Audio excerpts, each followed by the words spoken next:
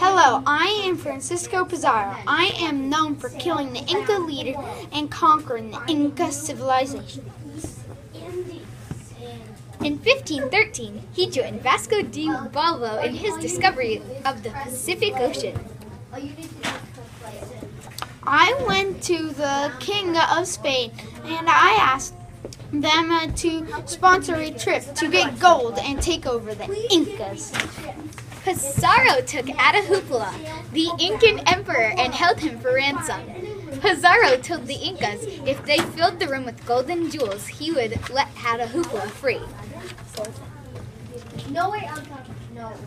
We filled the room with our riches, let Atahualpa free. But since he wanted to be just as untrustworthy as Cortez, he killed Atahualpa and all his nobles. I took all the gold and jewels back to Spain, and I got more than $9 million. In 1541, Pizarro was assassinated by Diego de Almagro because he was not satisfied with the way the money and riches were divided. Francisco was a bold, untrustworthy fighting leader. He will be remembered because of his bravery.